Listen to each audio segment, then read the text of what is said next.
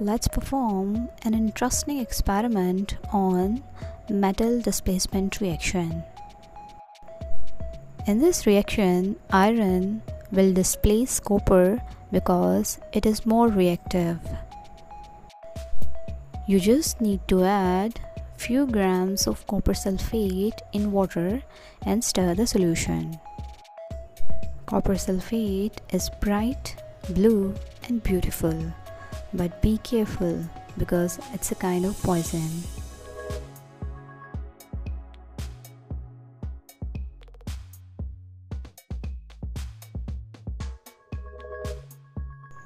Now stir the solution until the solution becomes uniform in composition.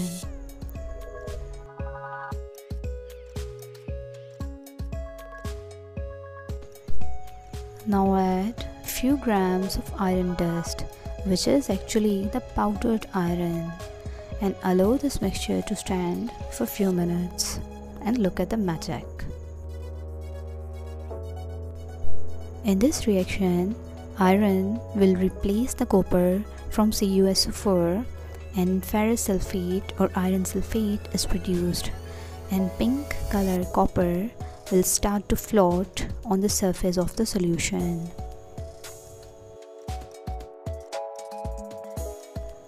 Now after 5 minutes, you can see copper is present on the top and it is bright pink in color. While ferrous sulfate, it will settle down in the bottom, which is light green in color.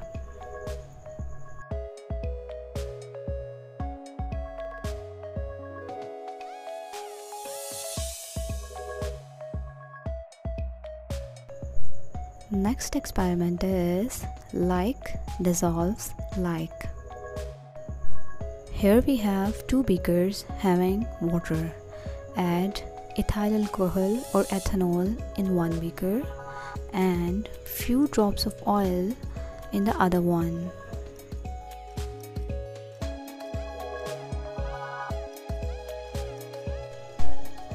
Now stir the solution, allow and for few minutes.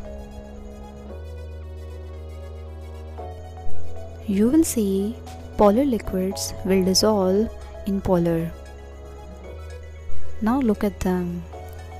Oil will remain insoluble and even it would start to float on the surface and makes a layer. Because it is lighter, that's why it's floating on the top, while ethanol is completely dissolves in water.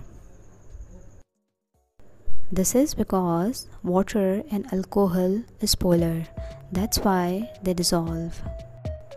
While oil is non-polar, that's why it would remain undissolved. Stay happy, stay aware, remember me in your prayers. Please like, comment and subscribe the channel.